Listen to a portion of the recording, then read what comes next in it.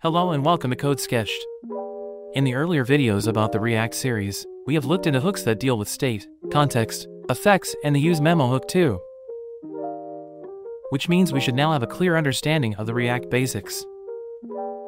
So let's dig deeper into state management today and specifically into what Redux solves for us. But before doing that, let's ask ourselves an important question. Why do we need state management in React at all? We saw that whenever we need to re-render a component based on some data, we put it into the component state. But, in all those use cases, the data was supposed to be localized to a single component. But what if that data needs to be shared across two or more components? What would we do? One solution is that we can move the state up to a parent component and pass it down as props to the two children. That way, when the state in the parent changes, it re-renders and passes the latest state to the children, which can be rendered by them. But, what if the modification of the state needs to be triggered from the children as well? In that case, we can also pass the setState function to the child components so that they can trigger it when required. It is getting fairly complicated at this point of time, but it gets even more complicated if we need similar functionality over multiple levels of child components. For instance, what if the state is required to be used at certain components like components B and F here and needs to be updated from others like C and E by calling APIs similar to setState? Getting out of hand now, correct? That is the perfect setup for the introduction of a state management library. Basically, we are looking to solve these three problems. Firstly, how to store the state in a central location so that it acts as a single source of truth. Secondly, how do we make that latest state available inside of all the components that need it? Thirdly, how do we trigger updates to the state from any component downstream? In this first video, we will look into how the core Redux library solves these three problems. In the next video, we will get hands-on with React Toolkit to see how to make it all happen. Subscribe if you want to get notified when that video drops. Let's begin. Let's see how Redux solves the first problem, storing the state in a single source of truth. Redux uses something called a store to save the state of the entire application. This is how the code looks like. This store is just a JavaScript object that is passed to a provider, which is a higher order component that the Redux library exports. The entire app is rendered inside the provider component.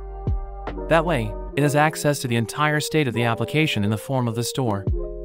Let us now see how this store can be accessed from within the app.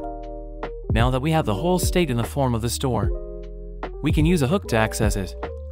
The Redux library provides us the useSelector hook for this purpose. We can pass a selector function to it like so.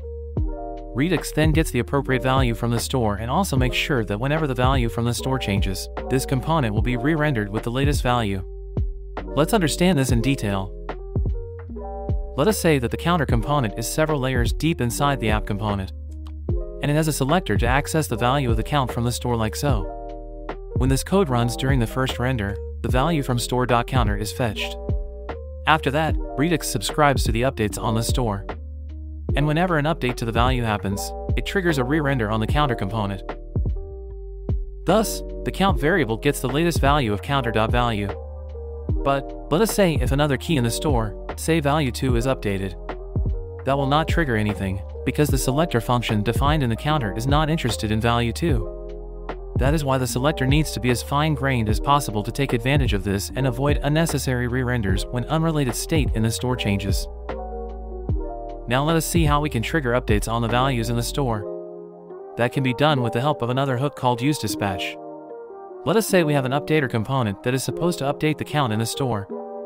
We utilize the useDispatch hook to get hold of the dispatch function. We then call this dispatch function with a special object that has a type and a payload property. The type specifies what kind of action we want to execute, and the payload is the data supplied to execute that action. This dispatched action goes to the store, and then the store updates the value of the state based on the action that is supposed to be performed. At the end of all this, we get the latest value of the state reflecting in the store. I know all that might be a lot to take in, so let's summarize it here. We create an initial value of the state and pass it as stored to the provider, which acts as a single source of truth. Let us assume that it looks like this in the beginning. The values from the store can be read with the help of the useSelector hook inside any component. And Redux will make sure to re-render that component whenever any value that the component is looking for changes in the store state. Updates to the store can be dispatched with the help of the useDispatch hook inside any component. An action that contains a type and a payload is dispatched to the store. The store is supposed to have a reducer function, which takes the current state and this action as the inputs and spits out a new state. It is usually a switch case on the action, and whatever is returned from this function then becomes the new state. Here's a summarized view of all that. We have a store that is accessed by the component via selectors. The component dispatches actions which are intercepted by a reducer function that processes the actions and generates the new state in the store.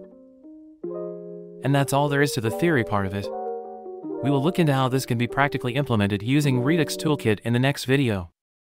See you in the next one.